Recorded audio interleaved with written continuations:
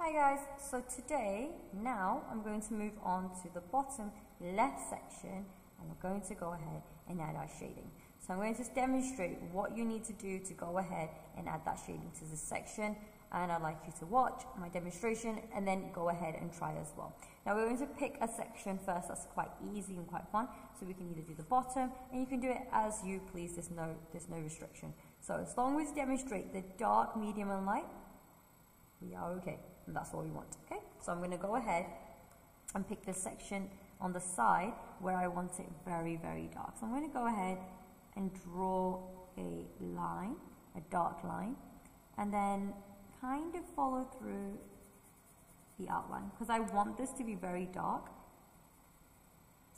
and just follow through a little bit. Now before I continue, I do need to draw these little raindrops. You can't see it too clearly, but there are some raindrops at the edge there. So I'm going to go ahead and zoom this in for you so you can see nice and clearly what I mean. So before I continue, I do need to add the details. That's something that's missing in my work.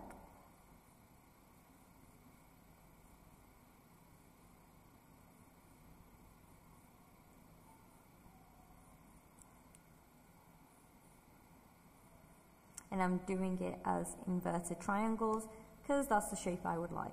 You can do raindrops, you can do inverted triangles, or you can go ahead and do inverted raindrops as well. It's up to you.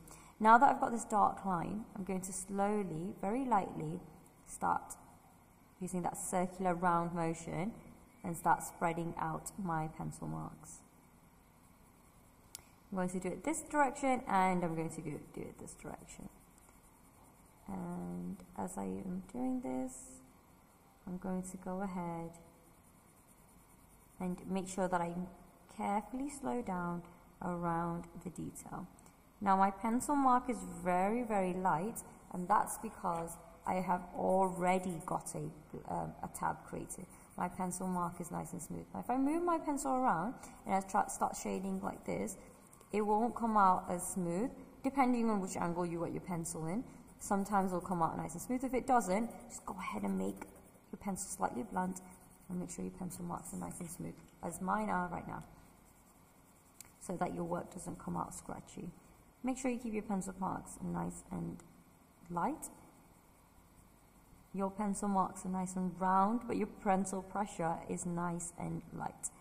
So as I start to go out, I'm going to get lighter and lighter, so I need to work very, very carefully in this section.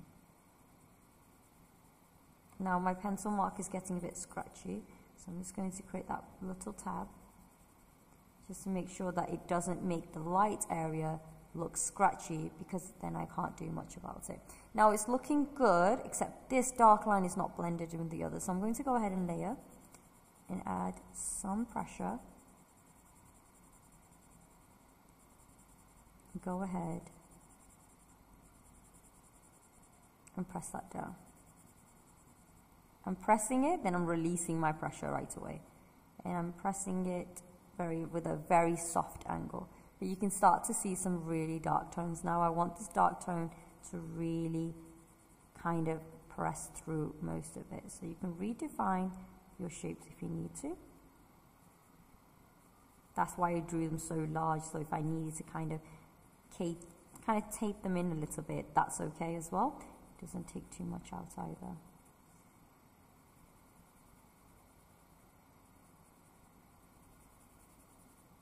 And I'm going to go ahead and just complete that top section so you can see how it's going to turn out. Now I've got some dark tones, some really dark tones, got some dark medium tones. Now I need to get some really good medium and light tones. So I need to demonstrate this nicely, nice and smooth, so my pencil pressure needs to be very light. I'm using that round motion. Make sure you have a tab. And I'm going to go ahead and do the same thing on the top and make sure it goes dark, medium and light from there as well.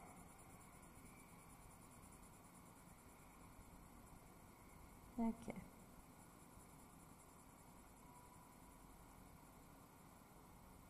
Kind of fill any spaces up as you can.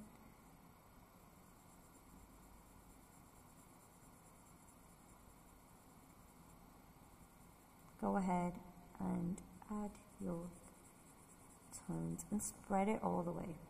Now as you're doing it, you might change your mind. You might want to do it all dark on the outside and go lighter in the middle. That's fine as well. That's not a problem. I'm going to go ahead and stick with this. Go dark and go light in the corner, but actually making it dark on each side of the shape might be good as well. So for instance, if I was to do that, it's going to add this dark line and kind of have it blending into the opposite side. You can start to see some highlights in between.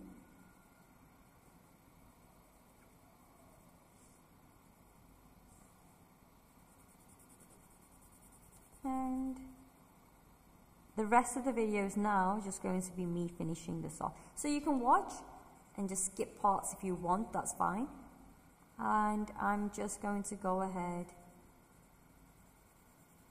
and just add some layers and make areas a little bit more blended. Now just to make the tones a little bit more smoother, I'm going to add some pressure in certain areas and continue using that circular motion, and that's all.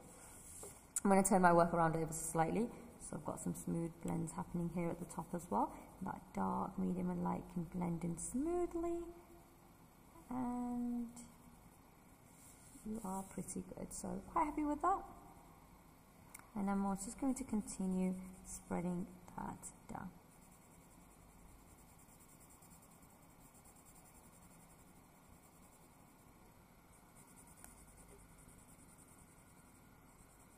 So what I'm doing is getting the outline of the shape, and within the outline of that shape I'm just going to make it dark, medium, light. If I see where that shape is going, I can see that it goes all the way to the outside, and that's fine. So what I'm going to do is kind of outline it nice and neat, but look how I'm pressing in the darkness. I don't press it in too high, I only press it in this much, then I blend it in.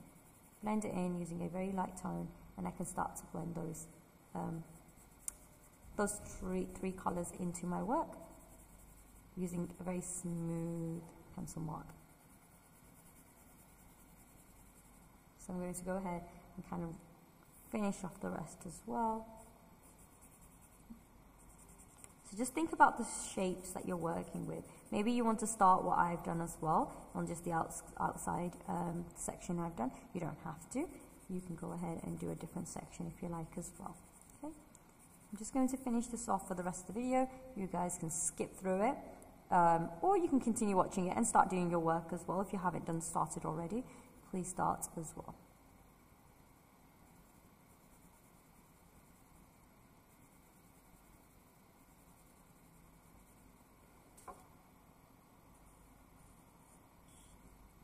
Just outlining the outside, making sure it's nice and thin, so when I blend it, it's nice and smooth, but I can see a lot more transitions happening.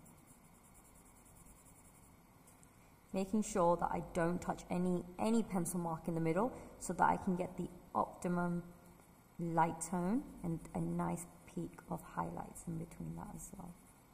Okay.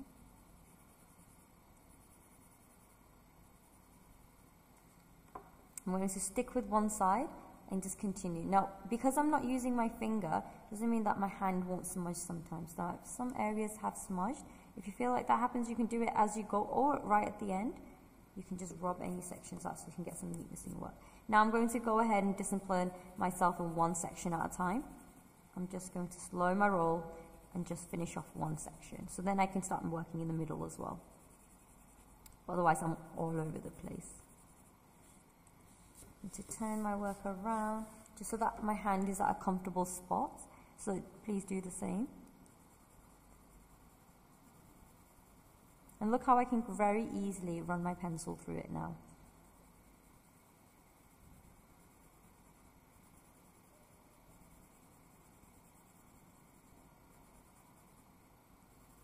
Now to blend some of these tones up, I'm working very smaller circular motion. And I'm going to go ahead and blend that out.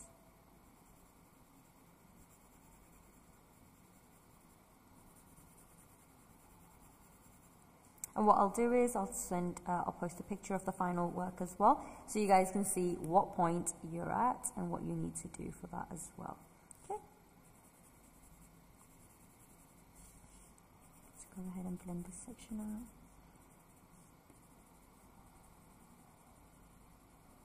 Just be careful not to go over any areas that you want light. Try to keep them as light as possible. Maybe just keep a speck of it white, and make sure it blends into that white. To do that, you just need to kind of add some layers and blend your tones. Work carefully. Revisit any section you think is not blended. Don't think you're finished. Keep working on it. You'll always go back and forth with your work a lot, and that's part of it. That's part of the process.